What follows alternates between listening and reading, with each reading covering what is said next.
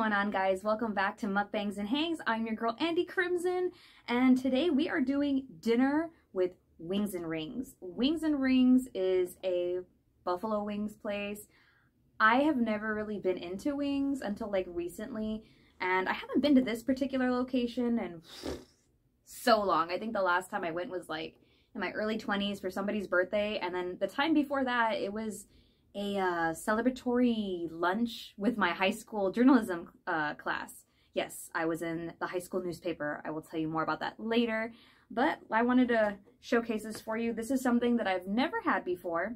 This is a double barbecue pulled pork sandwich with potato wedges. So let's get into it. I added Parmesan and garlic on these potatoes. Let's see if I can get to show you all that.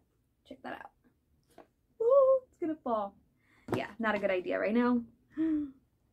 But we can do a sort of thumbnail pose. When it said double barbecue, I was expecting a little more meat, but you know. And let's get a potato real quick. How have you guys been doing? I know spring break just finished. Did y'all do anything cool? I haven't done a spring break thing since probably, again, high school, early 20s. Oh yes, these look so good. And it has been a minute since I've had potato wedges. And I got some ketchup right here. Alright, I'm really curious about this sandwich. I don't normally... What is this? Is that an onion ring? Alright, we're gonna get into it. First bite.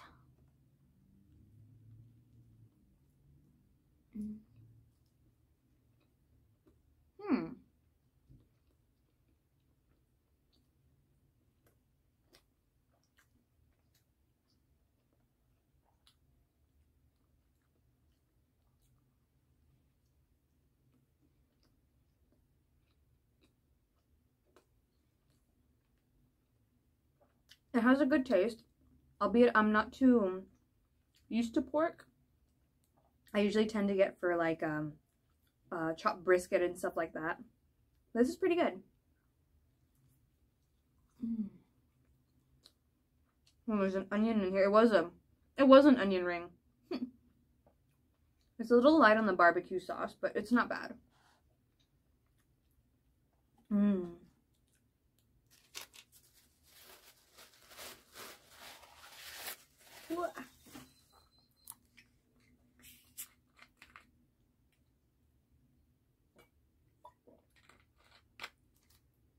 Let's try a potato. I'm dying to find out. Here we go.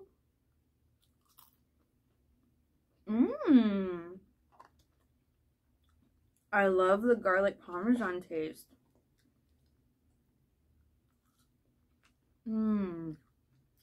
That first one was so juicy.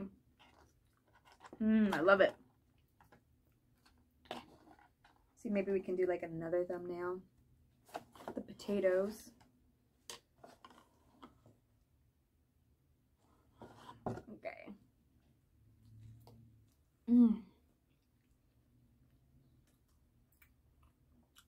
Maybe I would have added some pickles. Can't have good barbecue without some pickles in your sandwich. So yes, I was in the newspaper. I joined the newspaper club in high school because I've always kind of dabbled in writing, but this was like a different style for me. And I was still like very painfully shy. And what freaked me out about being in the newspaper is that I had to go get quotes from people. I had to talk to people, and that was definitely not my strong suit.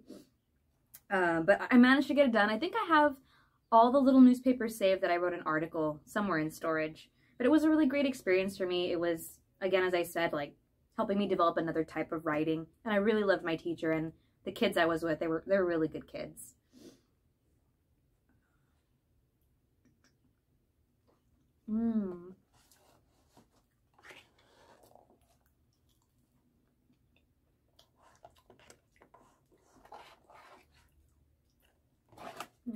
Just gonna scrape up all this Parmesan. So spring break tends to get pretty popular around here just because we're so close to South Padre, and I don't know if it's like 2 or 3 weeks people are down here partying. I guess because of the different colleges and stuff.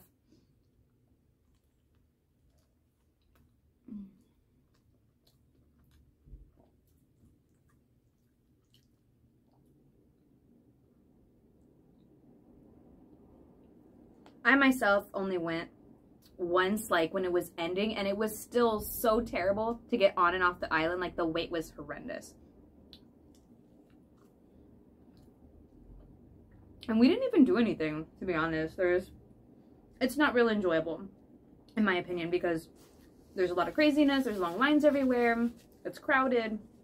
When I like to go to the beach, I like to just relax, you know, have my space. I love going in the off season.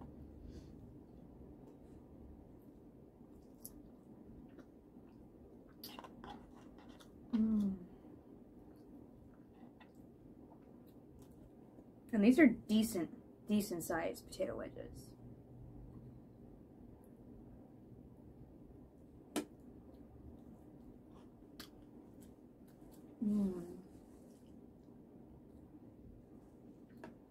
So guys, I have to tell you, it finally hit me after what, almost a month since the Go show I went to. I have post-ritual blues. If you're new around here, you're new to Go, so you don't know what that is. It's when you experience the high of the Go show, being with all your friends, hearing your favorite songs, experiencing Papa and the Ghouls, and then you come back to normal life, to civilian life, and just kind of go back to your normal day-to-day things, and you start to feel kind of depressed about it. Not too terribly, like I haven't had that bad of an experience, but you just start to miss being in that atmosphere. And I don't know, I was watching some videos on Twitter today and I was like, oh, I feel it. It's starting already.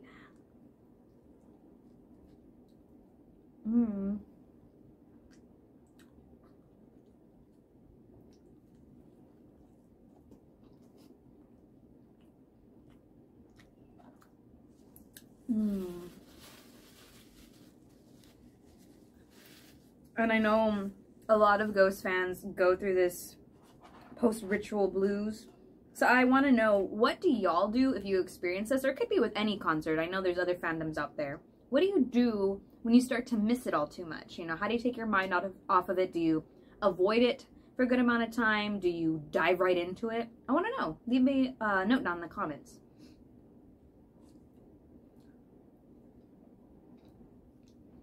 For me, it's kind of like a drug. Like, I'll watch those videos and I'm like, then I'll listen to the songs, and then I'll just like dive into like maybe a creative writing project or an art project relating to ghosts to kind of like help me get through it.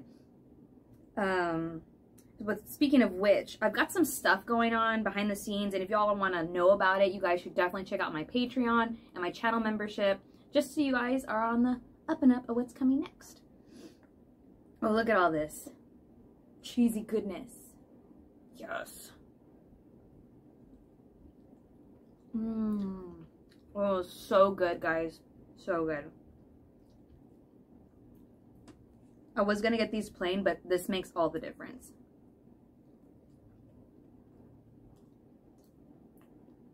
And you know what makes the ritual blues, I think, even worse, I guess, is that we've had such an amazing time with Empera, sorry. I don't know why I said that wrong. And it's been really intense the last couple of weeks or so, because we have all this content, and it's kind of quieted down now, so that's why it feels even more like, oh, I need it. I'm fiending for it.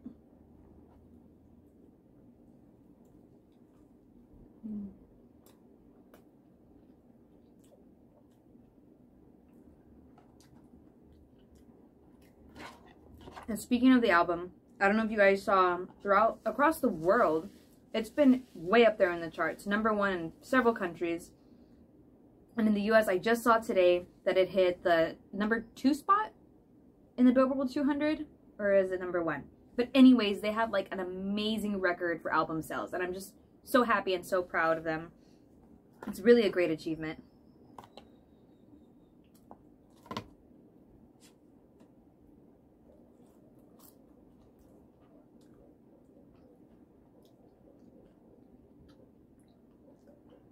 And all I'm saying is, we need a Grammy.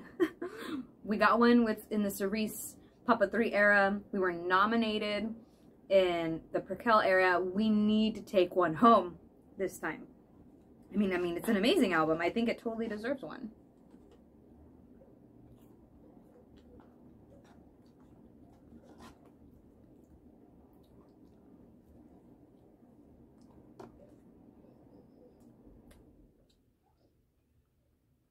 This is a very soft sandwich. It's not too dry. I would have preferred a little more barbecue sauce. And like I said, pickles. The onion ring was a nice surprise.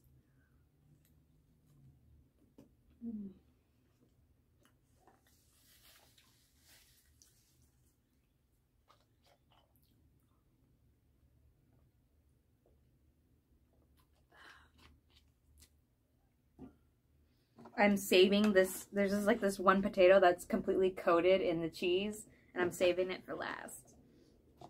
Go out with the bang.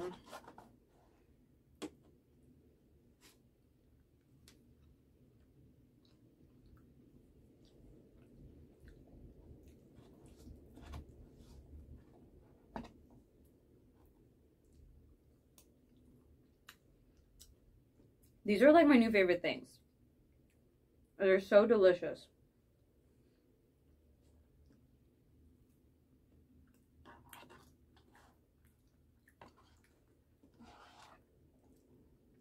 Coming down to the last bits here.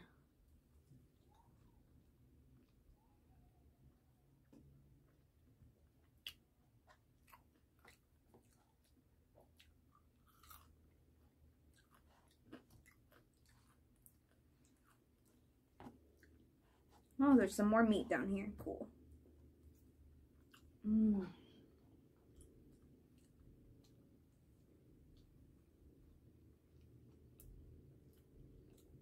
I'll say this also.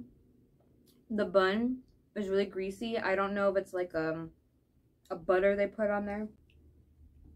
Okay, last bite of this. Tiny, tiny little thing.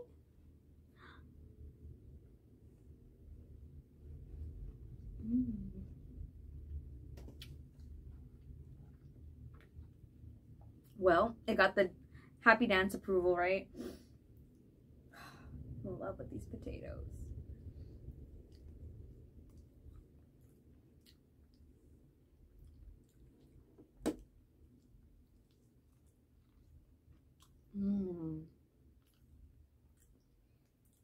I don't know. I went in this with like no expectations, and this sandwich hits a spot, surprisingly. I'm very happy with this.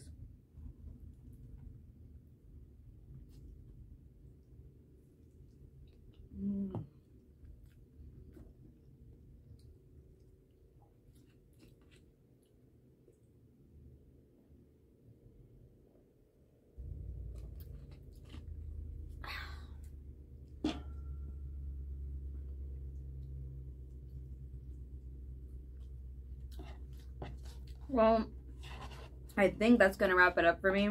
I have these two that I don't know if I should save them or eat them now, but let's go ahead and give the meal the rating. Well, let's just be honest, right? I'm gonna give it a 9 out of 10 because I'm satisfied. There were some things I would have tweaked from this sandwich, but I'm happy. I'm got a full belly now.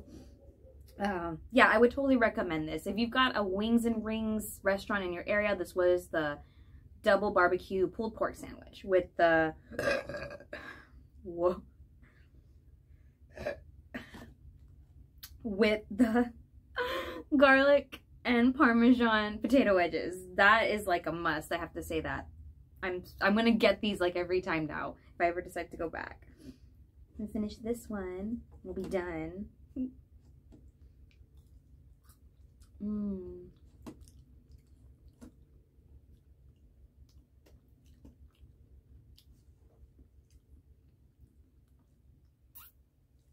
Delicious, delicious, delicious.